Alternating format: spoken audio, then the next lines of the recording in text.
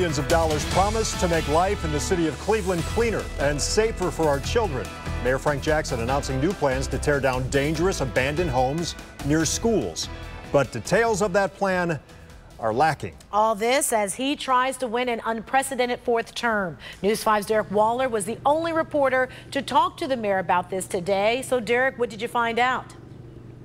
Well, Danita, I did leave with some unanswered questions. The mayor did speak about his plan to demolish 500 vacant properties near schools by the end of the year. In fact, they even had this bulldozer take down this building just today. But what about this other abandoned building right next door to it and hundreds of other properties just like it across the city?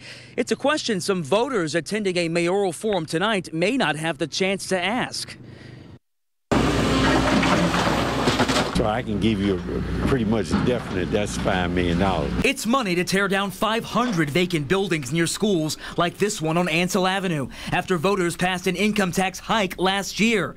But today, Mayor Jackson offered few details about what will get torn down next and when. The timing just weeks before Democratic primary voters will make their choice for mayor September 12th. How much do all these new announcements have to do with getting reelected? It has, you don't get reelected by doing something for 1 year or for a few months. You get reelected for doing your job. Jackson also announced the purchase of new vacuums to clear storm drains, more street sweepers, and nearly $1 million to deal with thousands of dead trees. Kate Kearney's been complaining about the one towering over her Bridge Avenue home for years. I've called every city department, you name it, I've called. Critics want to see more money for services. Liberal activist Steve Haleko says that includes the $88 million city dollars earmarked for the Quicken Loans Arena. It shouldn't be used for what we call corporate welfare. His group is holding a mayoral candidate forum tonight with 6 confirmed guests. Mayor Jackson is not one of them. They didn't invite me to that one, so I don't. They didn't invite you? They said they did.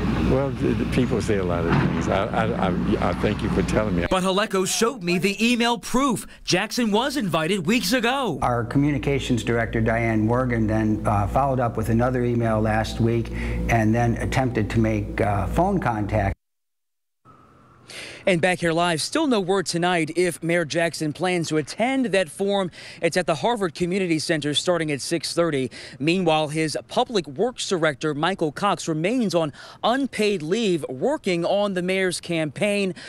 I'm told that his deputies are actually in charge of all these new initiatives. Live in Cleveland, Derek Waller, News 5.